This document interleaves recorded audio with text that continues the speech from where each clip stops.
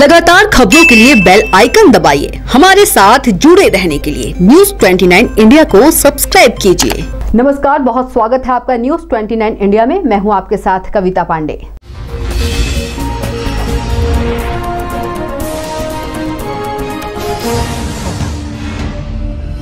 डिंडोरी में जिले भर की आशा कार्यकर्ताओं ने centre of India trade union के बैनर तले सरकार के खिलाफ हल्ला बोलते हुए जिला मुख्यालय में कलेक्ट्रेट परिसर के सामने विशाल रैली धरना प्रदर्शन किया।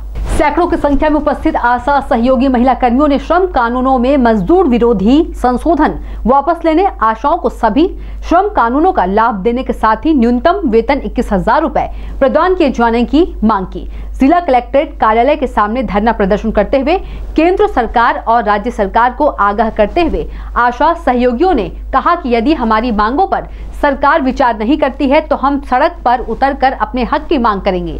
आशा सहयोगी महिला कर्मियों का कहना था कि अन्य राज्यों में आशा सहयोगी कार्यकर्ताओं को अच्छा मानदेय दिया जा रहा है, किंतु मध्य प्रदेश में आशा कार्यकर्ताओं के साथ भेदभाव किया जा रहा है। मध्य प्रदेश सरकार को अपना वचन पत्र पूरा करने और अतिरिक्त वेतन सहित अन्य मांगों के निराकरण की मांग की। इस धरना प्रदर्शन में आंगनबाड़ी आशा सहयोगी, मध्याह्न भोजन कर्मी सम्मिलित हुए। हड़ताली कार्यकर्ताओं के आक्रोश को देखते हुए कोतवाली पुलिस ने कमान संभाला और प्रदर्शनकारियों को कलेक्ट्रेट गेट पर ही रोक दिया। Bureau report news 29 India. हमारी मांग ये है कि हमको नियमितीकरण किया जाए।